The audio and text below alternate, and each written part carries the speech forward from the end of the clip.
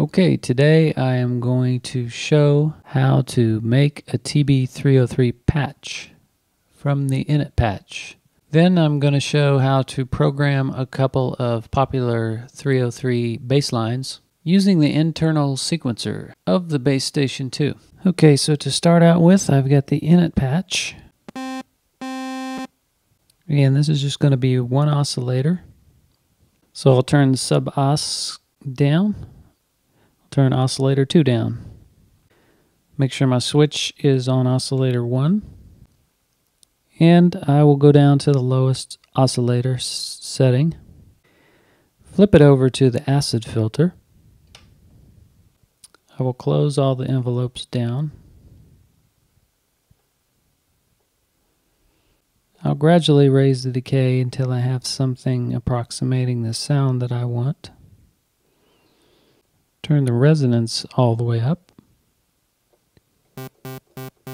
Now this mod envelope depth is key, and that sets the depth of this envelope that you're setting here.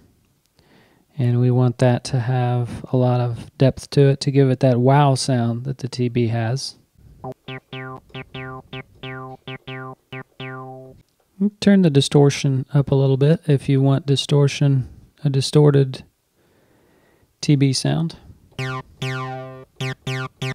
As a final step in programming the TB sound, you want to turn the glide time to about 30.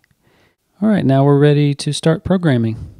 Alright, the first thing we're going to program is Fatboy Slim, Everybody Needs a 303. So let's listen to a little bit of that.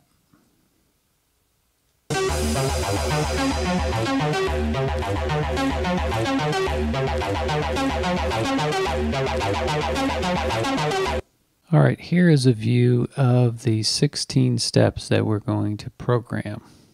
Alright, now we're going to program the sequence. You want to make sure the rhythm is on 32 steps. And this says number 1, so that's sequence number 1. And so if we put this dial on record, we see it comes up here, record sequence -1 on the screen. So now we need to enter the steps. And it starts with the low C. So we put that in, and it says 1 on the display. You'll notice from looking at the sequence in the MIDI clip that 2 of the 16 spaces are taken up by that C. So you need to tie that to another C, and you do that by hitting this legato button. And you see a dash in the display. It's saying 1 tied to, and then you hit that C again, so it ties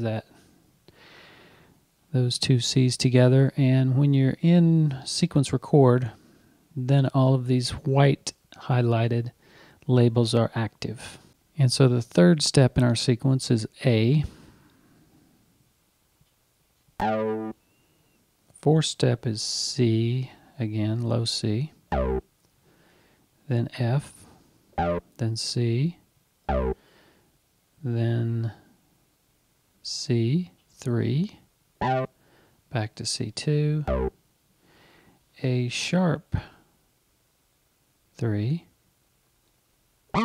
back to C2, D sharp 3, back to C2, G2, A sharp 3, C3, and then high C. So then we flip this over to play and make sure that we have the sequence turned on by this button here. And let's listen to the sequence.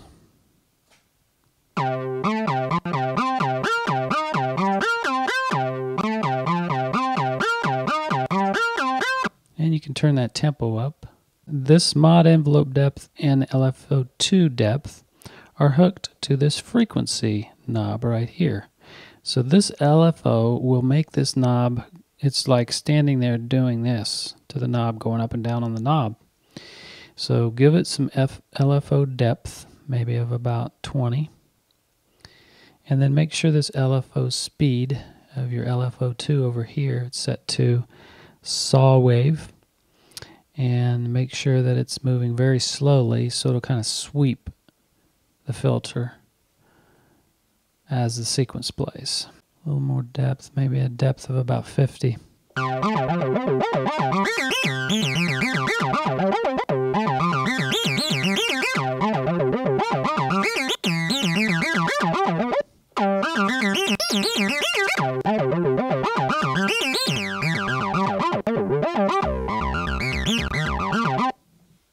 Okay, now I've added overdrive and a simple delay to that.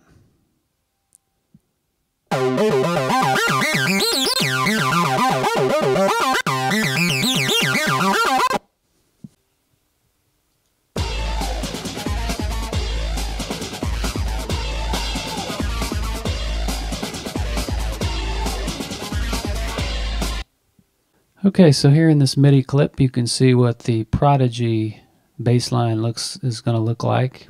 The first 9 spaces are all one note, and then we're going to put the other notes in. So you come over here, you flip your sequencer to record, and the first 9 spaces will all be tied together using legato, and they're all A. So let's start by hitting the A's. Legato.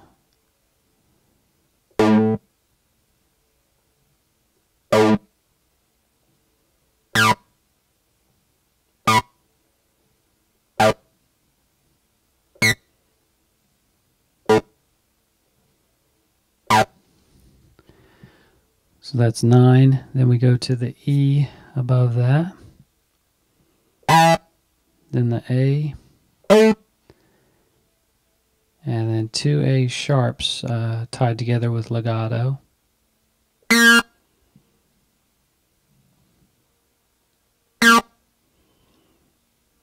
Then the G below that. Then 2 A's tied together with legato.